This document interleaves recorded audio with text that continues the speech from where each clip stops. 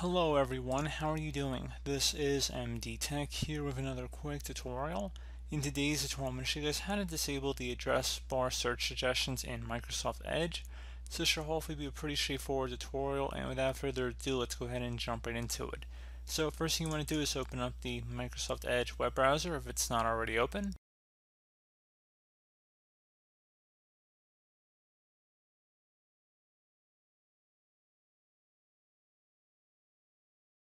And you want to select the settings icon in your top right corner. Go ahead and left click on that. And then select the settings gear icon near the bottom of that context menu.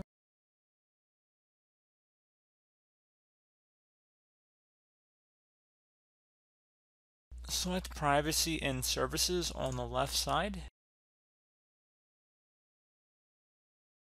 And now on the right side, you want to locate the address bar.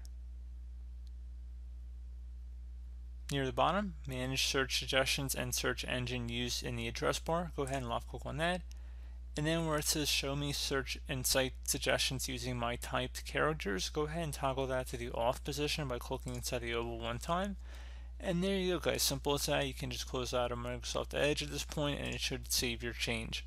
So as always, thank you guys for watching this brief tutorial. Do hope that I was able to help you out, and I do look forward to catching you all in the next tutorial. Goodbye.